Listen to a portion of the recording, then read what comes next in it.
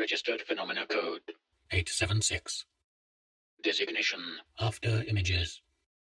Object Class Beta Yellow Neutralized. Hazard Types Teleportation-hazard. Containment Protocols. The waters surrounding RPC-876 are to be monitored for intruders.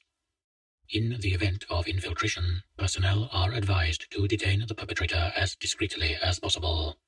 Personnel must maintain at least a 5-meter distance from the shoreline of RPC-876. Should a relocation event occur, personnel are to withdraw to the 50-meter zone and await further instruction from command.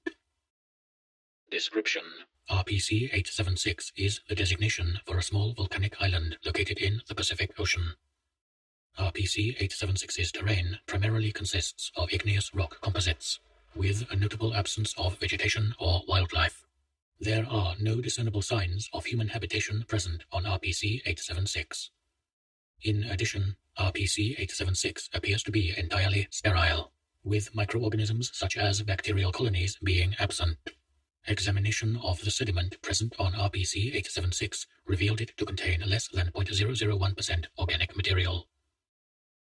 On 11/06/05 at 1:34 a.m. GMT, Authority monitors discovered a disturbance in the geographic location currently designated RPC-876.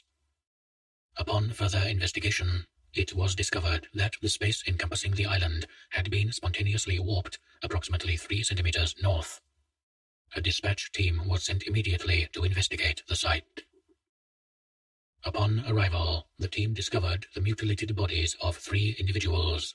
The corpses appeared to have been cleanly sliced along a plane, later found to coincide with the 5-meter perimeter of the island. Inspection of the corpses' attire revealed them to be operatives of the GOI Pythagorean Order.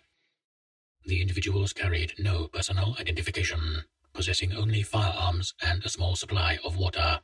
Further investigation yielded no results, the team being unable to ascertain the reason for their presence on the island.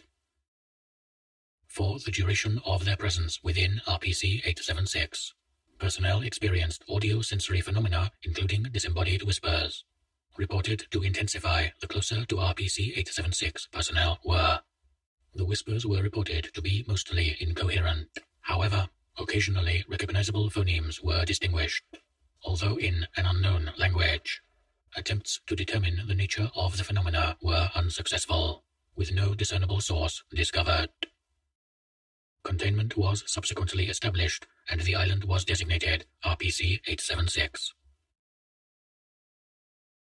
Addendum 1. On 07/07/05 and 08/07/05, at 1200 a.m. GMT, RPC-876 warped 2 and 3.5 centimeters west, respectively. For the duration of the event, personnel reported hearing a sonorous, wailing sound similar to that of a crying infant. Addendum 2. On 12/09/05 at 3:47 a.m. GMT, RPC-876 warped 1.7 centimeters south. Personnel once again reported the uncharacteristic sounds for the duration of the event. Addendum 3. On 01/01/06 at 300 a.m. GMT, RPC-876 warped 5 centimeters east, the largest recorded warp. Personnel reported an absence of any strange sounds. Addendum 4. On 27/02/06 at 4:08 p.m. GMT, RPC-876 warped 1.03 centimeters north. In addition, RPC-876 began a process of slow rotation that continued indefinitely. Auditory phenomena increased in intensity, with personnel being unable to converse normally.